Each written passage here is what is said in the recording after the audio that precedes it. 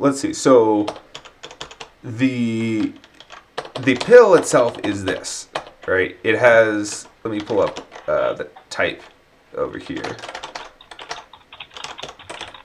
So this is the type of a pill. There's the ivory pill, which is a separate thing, and then there's pills that you could boot from.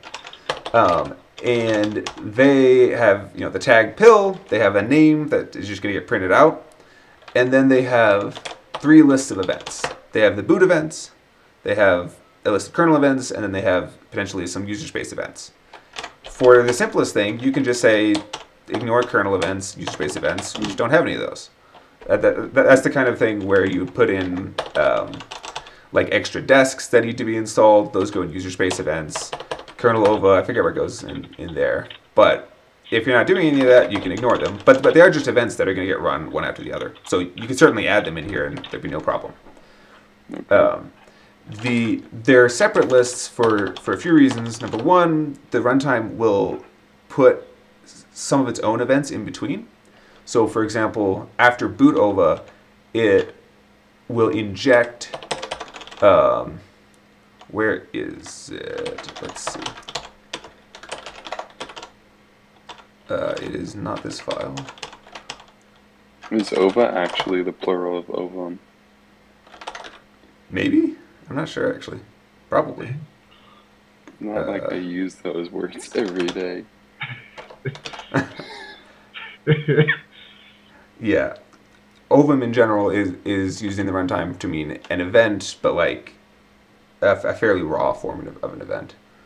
But not yet committed. Okay, here. Like not a fact, right? Right. Oh yeah, I've got to get rid of this. Make sure this still works after doing this. Oops. Actually, it does What's work. going on? I've confused myself. Okay. I just backed out the changes that I just made right now and opened it. Oh. I had commented this out because I thought it might have been a problem, but then I used git checkout to revert that, but didn't update that in Vim, and so it was confused. Okay, so the way that this gets run in the keying is we have this peer pill parse that takes the pill, checks and see what is it. Is it an ivory pill? You can't boot from an ivory pill. Is it anything other than pill as that first tag? If not, we don't recognize that. Otherwise, we are going to parse out the name of the pill, which would be baby in this case, or solid, or whatever, and then the 3 lists of events. And then we check and see, is the name an atom, and we say what kind of thing we're parsing, which you'd see at, or this is not the beginning one, this is the beginning one. You'd see, like parsing baby pill is coming from right there. And then this then also says, if you, in some circumstances, you can replace the file system ones. I think it's like -A or something that you might mess with those events. But what I came here to see is that after peer pill parse, which gets you the peer itself, we add a few events in between the boot and the kernel. Those events are verb, setting the verbosity to no by default, but if you use -v, then it sets to yes. It does whack, which seeds it with entropy. That's the first one that makes it not the same as every other ship that's been booted. Whom? The magician's wand's whack. I'm not familiar. But yeah, so then whom is where you tell it what's your pat p. And then blip. Blip is null. So there's, for some reason, a null wire? So you're sending a Arvo wire. I don't know what blip means. Blip is sendbuck. Like it's literally 0. It's So we're creating a wire that looks like this, basically. I think it's that is the wire. Yeah, is that how you start Arvo, I guess? Is the kernel? It's before the, I don't know. Yeah, so were and wire, where did those come from? These here are this.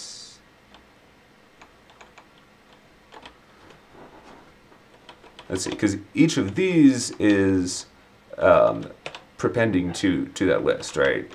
NC creates a cell, so we're saying take this wire and the move that we just created, make a cell out of that with the existing list, so that prepends it. Do the same thing, same thing, same thing. Then we get to here, and now we're doing the same kind of thing, except that what we're prepending is WIR, it looks like. Okay, yeah. So it acts as though this wire would be a different one than with this wire. It appears to actually be the same, so we probably could just change it. But like we could probably just get rid of it. WYR? Where did I get it from? Oh, yeah. So I was about to look up. Is we probably okay? Looks like it got passed in. Okay. So this, guessing by the name, this is almost certainly. It's a kernel boot event. Yeah, it's the kernel boot event that says what version we're at. The wired one, like WIRD. Sorry, WYRD. And so that. Yeah, that gets handled the same as the rest of these, except we don't construct it here. We took it as an argument. That's the main thing. We're talking about this with respect to the 3 lists. Right. In the so there's of baby.home. Exactly. So there's various other events that might get added in various places, and solid will have its own list, and brass will have its own list, and if it's a multi-pill, it's going to have its own list. And the king might add some of its own, but a pill at its core is just 3 lists of events that are going to get run in that order, maybe with some other events spliced in. I believe that we require that the boot ova are actually the first ones, and that they all get run in a row. It's actually even fancier than in a row, that they all get run at once, because the first, well, we'll see that in a moment, like how that happens. Okay, so if some of those events are not spliced in, what happens? Like, for instance, if we're missing the who or any. If you don't put in a whom, then I guess you're Zod, because it'll just default to the bunt, I assume. And so you'll just be 0. And you're if you don't put in entropy, I assume the entropy will just be 0. Maybe there's an assert, maybe there's not, that your entropy is non-zero, but just start out at 0, which there's your deterministic mode if you want. I was gonna say that's a valid entropy. Yep. Okay. Yep. Right. Chosen by fair die roll. I was just wondering if there are any actual dependencies on those spliced events. I mean, I don't think so. Higher level functionality, like. Yeah, to have a ship other than Zod, then yes. But I don't think anything really breaks it. Breaks if you don't have that. But it would be worth playing around with that at some point, right? Like what I would love to communicate is that all this stuff can be played around with if you can get around some of the rough edges, and if you can get a small something like this, then you can just start playing with stuff, see what happens. Yeah. This is a lot of fun. That's why I said this is a great thing to start streaming, because we're trying to build it from scratch now. Yeah, no, you're absolutely correct. Yeah, and I'm glad you guys are around right now, but also the time that I usually do this is like now, when nobody is online, because it's usually late at night, which means it's only Australians and weekends or whatever. This is way past my bedtime, and me too. This can be fun. This is fun.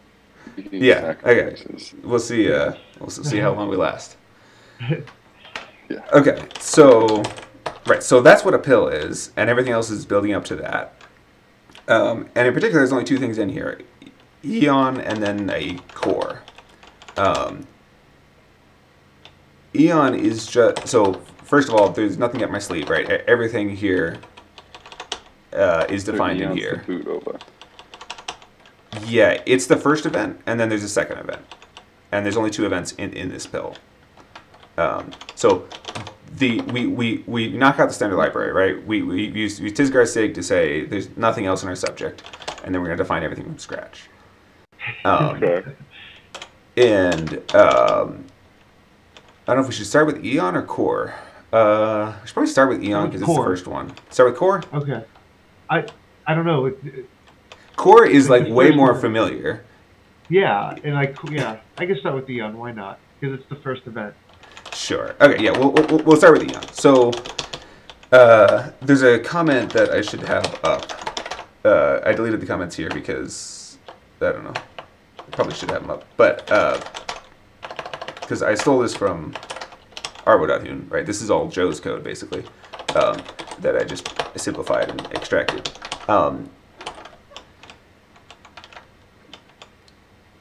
And the version of Eon that's in here is a little bit more complicated, but not that different. So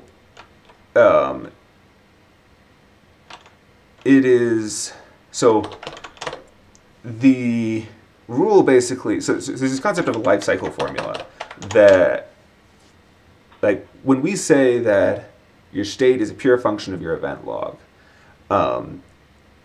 we actually mean that in an even more literal way than we normally assume, which we normally think of it as, okay, well, your state is, you can run through all the events up to here, and then you run the next event, and then you run the next event, and then you run the next event, and the lifecycle formula in our mind is you have a state, you get a new event, that gives you a new state. That's not technically the lifecycle formula. Technically, the lifecycle formula is this, which is, it's, I mean, you could write that as this, basically, right? It's, you actually receive all your events at once, in theory, right? And so you start with essentially no subject other than your events, and you take the first event and use that to evaluate, like, and run that against the subject of all your later events. That's the formal way we think about it. We don't think about it as going one at a time. And so that's what this is intended to be used in, right? So if you look at the simpler version of code here, which is very similar, first of all, there's a couple of runes we don't use that often. Also, this bunt thing is kind of weird. You pass the whole state of your computer into the function every time. No, not your state. There's no concept of state here, really. You pass your entire event log into the first event in the log, basically. Or to put it another way, you take your entire event log and you run it against this knock formula. Like, as in, that event log is the subject, right? And this knock formula is the formula. And part of our work is going to be to get from that to something that you can feed in events one at a time in a useful way. So cool. So, where are we at? So, are you familiar with Zaptiz, like unary Zaptiz, to generate knock formulas? Isn't that compile? Or am I?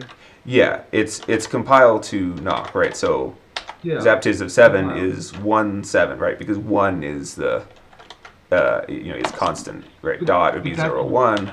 That's done at the interpreter level, right? It's just in the Hoon compiler. The What's the compiling? interpreter doesn't. You haven't involve that. defined a compiler, have you?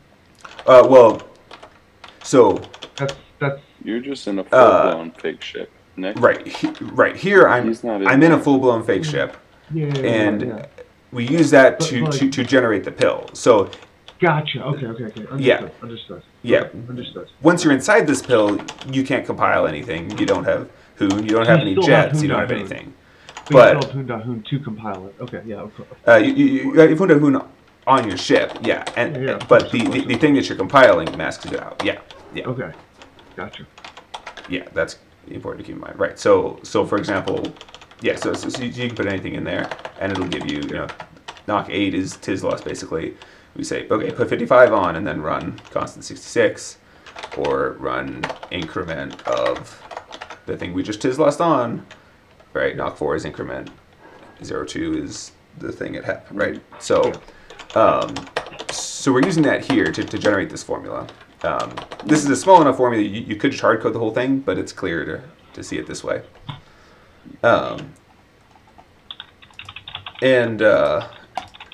And so now the idea is we're going to write this as though our subject is 2 items, an arvo and an epic, which is going to be the list of all of our events, or at the very least all our events so far. You can think of it either way. And in practice, that's going to be we don't have it up anymore, but all of the boot OVA events, like that first set of events, will definitely all be passed into this. I think in practice it passes in as many as it's trying to play in the beginning. And so then we kind of sort of quote this. We say, okay, produce the knock formula that you would get from make a loop.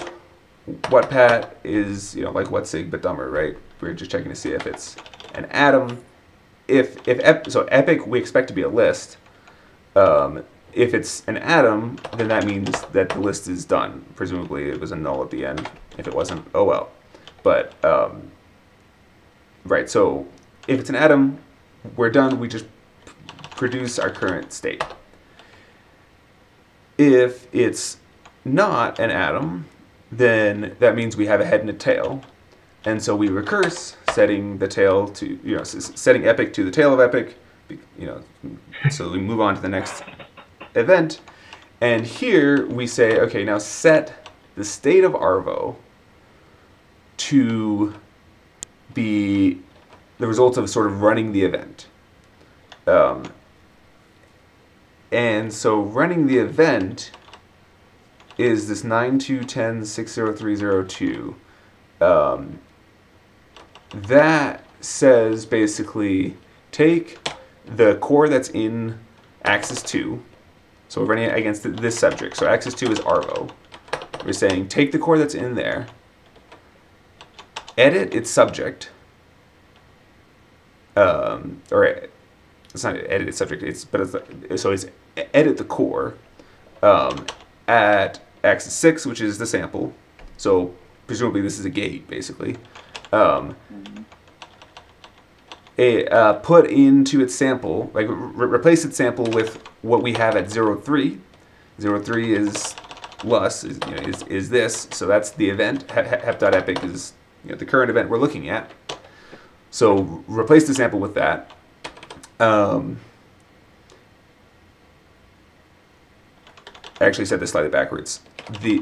This 02 is the one that means refer to Arvo, edit it to put in the event, and then what the knock 9 does is it says invoke the arm that's at 2, which for gates you're always going to be at 2 because you only have one arm, and so 2 is the battery. Right? It's the whole battery, but you only have one battery, so it's right there.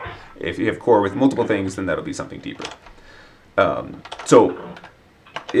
found it helpful to look at, what happens if you call decrement in knock, and it gets you something that looks pretty similar. Yeah. Right? So we do 2 steps. That's actually a little bit misleading, right? So calling decrement is doing 2 things. It's generating the gate and then calling the gate. We have the gate here, so we're not doing the first part. So what I'll do is separate those and say, okay, if we have D right here, Um, then we call decrement. Sorry, and then we call D. So the pulling step has already happened. Is all I'm doing. I'm factoring that out and saying. For some reason, this compiles to a tisless. So knock 8 is tisless. So it's saying basically put what's in axis 2 on top of here again. Doesn't make a big difference. But then you get to here, and things start to look really familiar. So that's 9 to 10. Some of this is a little bit like extra. It doesn't really need to be there, but we can read it, right? So we're saying take the second item because decrement is a gate. So we're taking what's at axis 2, which is the battery. So that's the formula for decrement. We're going to be calling that out of the core that comes from the rest of this. That's a knock 10, which is edit, which means we're editing the sample because it's axis 6. What we're putting in the sample should just be 155. What we actually do here is tisgar lus, because we tis lus something on it. So it doesn't make a difference here because it's a constant, but it's doing that to make sure that your axes and stuff work out if you're referring to stuff in your subject. But it's doing the same thing, and then that 02 is because that's where D is in our subject. So I don't know if we want to like go deep into understanding what exactly is happening there, but you can see it's the same thing. We're just calling a function. Okay. So that's your state machine. Right. So what this loop is saying is just give me, I expect my subject to be two things. An Arvo core. We're calling it Arvo. We're calling it a core. All we actually care that it is that it's a gate, because we're going to call it as a gate over and over on every event. And that's all it's doing. Yep.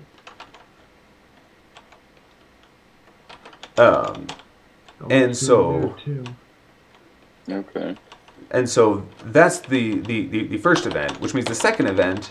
So the rule from that life cycle formula is that we take the first event and run it. Run it as the formula against the subject of all the later events, right? And so the first event is this. It's sort of setting it up so that the second event is the actual gate, right? Is the actual sort of Arvo core. And so that's what core is. And we can move on to that once we're ready. So basically, when this gets run, like this is Arvo, and if you have more, whoa, what did I do? If you have more events here, then that's epic, right? These are what are going to end up getting filled in. That's kind of a weird visualization, but what I mean is that this is going to get run against a subject of everything else you have. Okay. And so we need to make sure that the first thing here is a gate. Is it safe to say that the interpreter runs the life cycle formula? Yes. Yes, that's pretty much just exactly what it needs to do. And as a sneak peek, this right here is how you the life cycle formula. Run the life cycle. How you write that in Rust. Okay. There's the right 2 0 3 0 2 basically. Yeah. Cool. Okay. Yeah. Okay, so does that make sense? Should we move on to seeing what the core looks like? Yeah. Okay. So core, we just tis-faz on this whole thing, right? Neither of these, Eon doesn't care that. I mean, you could define these in any order. It doesn't matter. They don't interact with each other. And what it needs to be is a gate. So we define various things, but ultimately it's a gate. it's a gate that takes in events, which events are always of this form. It's a date and then an ovum, which looks like a card. Well, it's a card plus a wire. And then all it's going to do is it calls poke in this core. So we're kind of backing into what it actually does. But from the perspective of Eon, what's important is that it's a gate. Now, this gate does not emit effects, right? It calls poke and only takes the tail of it. An interpreter actually is going to want to see those effects, but as far as the formal state's concerned, those effects aren't real, right? As far as the formal state's concerned, you go through event after event, and I mean, what even are effects? It's just all happening at once. And so, formally, this is what Arvo looks like. In practice, because we do care about the effects, and there's a comment about this as well, in the real one on the right. In practice, what happens is we create a core that has these 4 arms, and the runtime is going to go ahead and interact with that core directly. Oops. Okay, and just it's just going to pull those arms, call those functions directly. But it's important that this gate exists because during the boot process, this actually literally does get run, and so that definitely has to exist. And also, you should in theory be able to have an interpreter that doesn't care about effects and that just runs this. You can imagine having like an audit mode where it's like, oh yeah, I need to just run through a big long list of events. I don't care about effects because I'm replaying them, and maybe it's a whole different interpreter or whatever. And anyways, I mean, yeah. So this gate calls poke. But this is, in a lot of ways, what we think of as the main interface that you're really using. And there's a couple of versions of that in the real Arvo. This is like the simplest one because this is the first one that Arvo drops into, and then it later upgrades to the real one. Once it gets that sequence of... Actually, that's maybe an answer to your earlier question. Hey, Charlie. This is Matt Levan and mopfel-winrux, Amadeo. The 2 guys earlier in the chat here, I don't know if you can see that on Twitch, but they're the ones here and in Gathertown. You're welcome to drop by if you want. I think I can drop a link in there. Here we are. Or you can hang out on Twitch. Let's see. Right, so the Arvo core,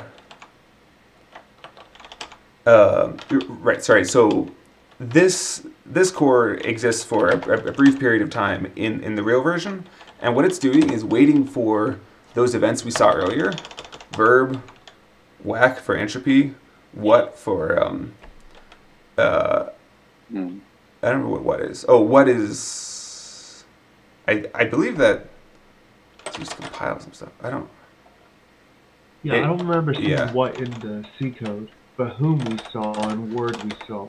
Yeah. What is usually used for if you want to like upgrade yourself. So maybe there's a way to upgrade yourself in this, but regardless, that's not part of the normal upgrade process. I'm guessing that Brass uses it. Because the Brass pill tries to start with as little as possible and then immediately compile itself. So my guess is that's what gets used for what. But this keeps on going until like setting the various things as we get them, right? It sets our verbosity level, sets our entropy, sets who we are, make sure that we don't get called twice. Actually, yeah, it does not default to Zod. It looks like these are all units. well, maybe not verbosity, but we don't have to do verbosity, but the other ones are units. And then at the end of each poke, we say, we call molt, which is gonna say basically, if we have all the state we need. Oh, what apparently gets used also for installing the vanes and stuff, which in a solid pill are already gonna be installed, but in brass they're not.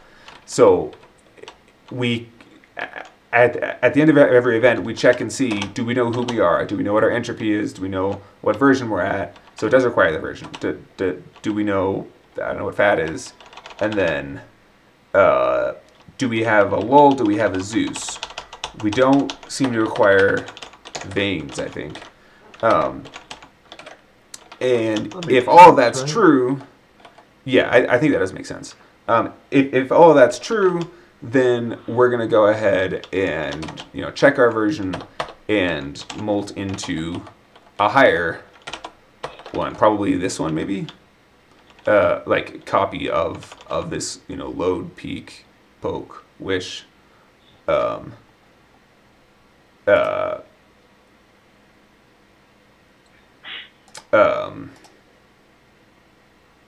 peak poke wish, like core, yeah, like the Arvo formal core, whatever you want to call it. So that's like a little hint at what's happening there. The clearer way to see it is here, basically. And we tend to put these comments, well, it added its own GitHub Copilot comments, but like the locations of these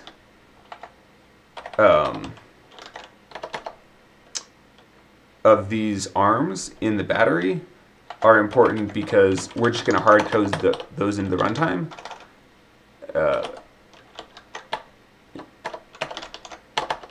What is, or no, wait, sorry, poke is 23 and wish is 10. Those are determined like like normal in Hoon, which is you take like based on the hashes of the names and then they go in mug order, like because like they make a map out of it approximately.